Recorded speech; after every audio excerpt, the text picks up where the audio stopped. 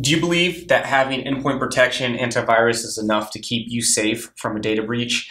Well, then you have another thing coming, because most of the data breaches actually come from stolen credentials and social engineering employees to give up their usernames and passwords.